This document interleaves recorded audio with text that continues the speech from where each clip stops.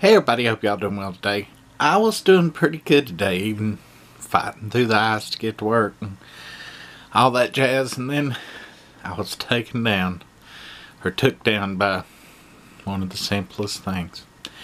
I was stepping up through doorway into another room that's kind of like about one step higher than the room below, and I tripped and I caught myself with my wrist, my elbow, and my shoulder on my right side, and I don't think it's really hurt, like broke or fractured or anything, but it hurt like hell then, and I went and done me an accident report at work because, well, I don't do anything illegal anymore, so my pee should be clean.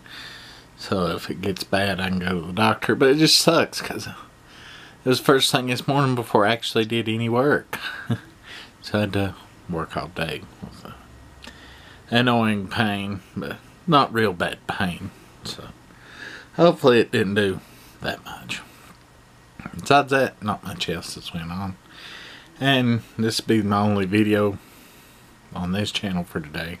You know, I always do one on my other, on my daily vlog, one that's just short and really concise, not like these rambling ones, but yeah.